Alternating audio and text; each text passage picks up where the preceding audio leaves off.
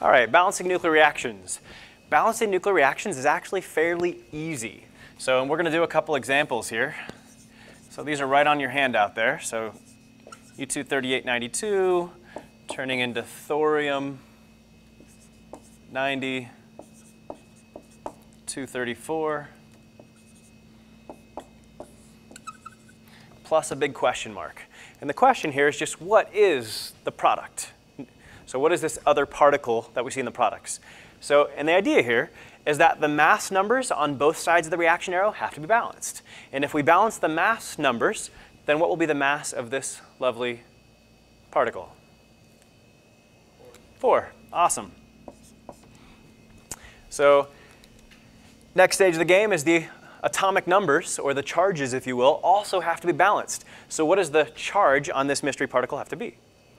2. So, and anybody recall what has a charge of +2 but mass of 4? What is it? Yeah, that's your alpha particle. So the mystery particle here turned out to be an alpha particle. What's another way to write an alpha particle?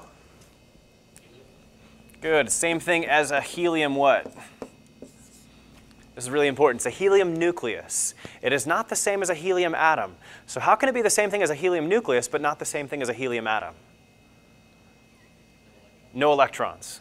So no electrons. That's important. So again, an alpha particle, same thing as a helium nucleus, but not the same thing as a helium atom. There's no electrons there whatsoever. So cool. We've got some new particles to talk about then. So we just learned about the alpha particle. So, and that's the same thing again as your helium nucleus. So you also got your neutron. So neutron, we give the symbol lowercase n. So what is the charge on a neutron? 0. Good. That's why it's called the neutron. Neutral. So, and the mass number? 1. Cool.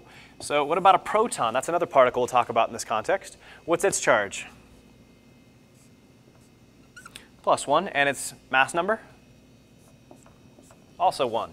So approximately 1 AMU there as well. So we'll also talk about an electron. So what is the charge on an electron? Good. -1. What's the mass number of an electron? 0. This is the same thing as a beta particle. So whether I write it as E for electron or beta, same diff. It means the same thing in this context. So does an electron really have a 0 mass? No. It turns out it weighs 1/1800th, approximately, of an AMU. Well, if we rounded the whole numbers, that rounds down to 0. Although technically it's not exactly 0, but the mass number rounds to 0. So just to keep that in mind. So we also come up with something new here. Looks like this. What is this thing? Yeah, it's your positively charged electron. We call it a positron. And it also could be symbolized with a beta as well, but with a plus charge instead of a minus charge.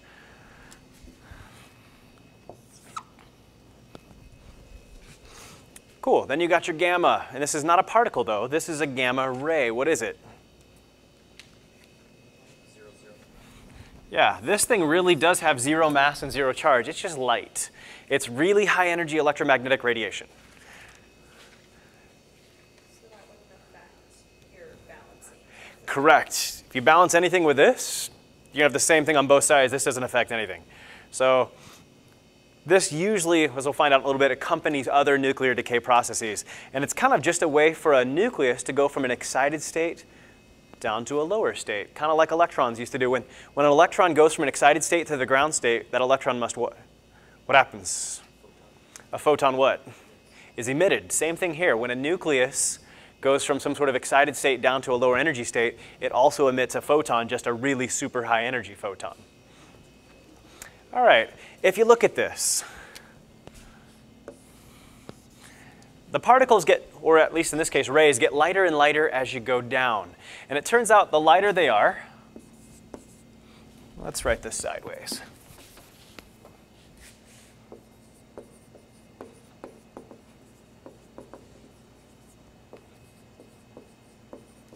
Turns out they get more penetrating power. When we say penetrating power, I mean like the ability to pass through your skin, let's say. So if you were going to get exposed to nuclear radiation, What would you probably choose? I'd choose alpha particles myself. So less likely to make it through your skin. So, however, gamma rays, not so much. Not the greatest thing in the world, more likely to get through your skin. So kind of the way it works. Questions on that? Okay. So going back to balancing, just wanted to bring up all the particles because we're talking about, so your alpha particle.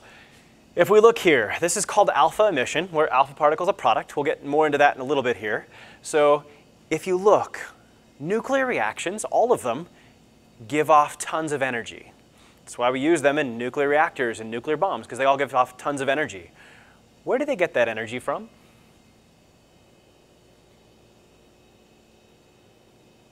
Where do they get that energy from?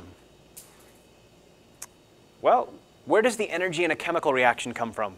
When it's endothermic or exothermic, where's that energy either being absorbed or evolved, coming from the bonds?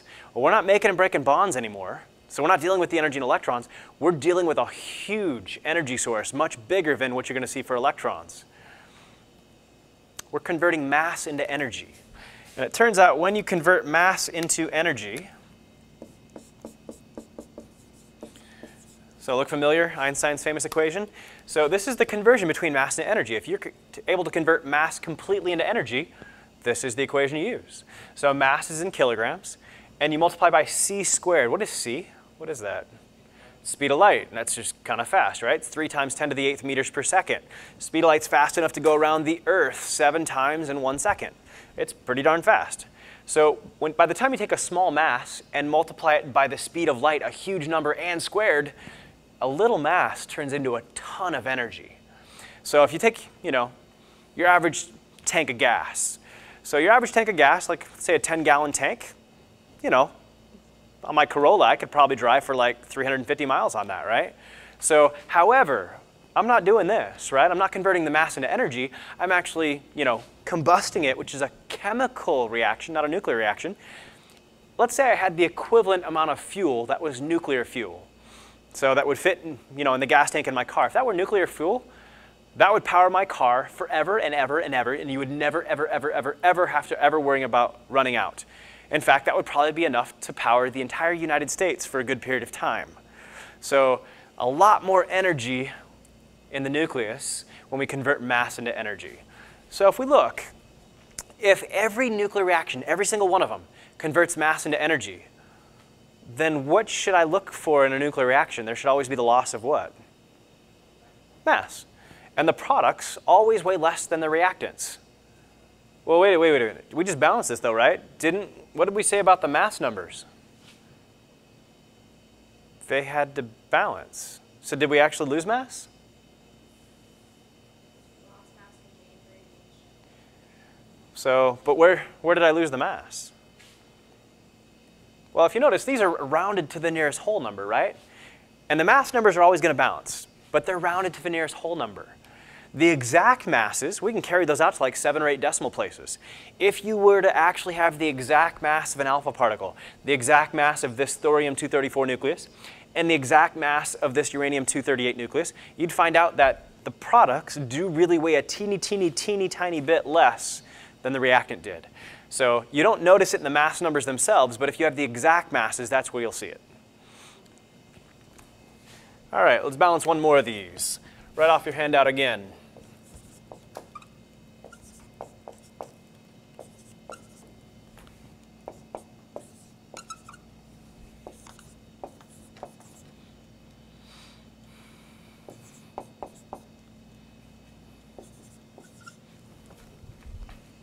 Okay.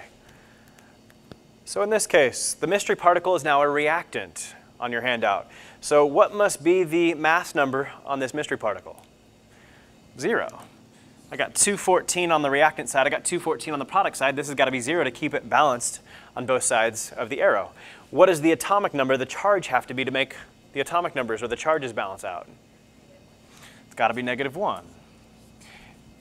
What has a 0 mass number and a charge of -1?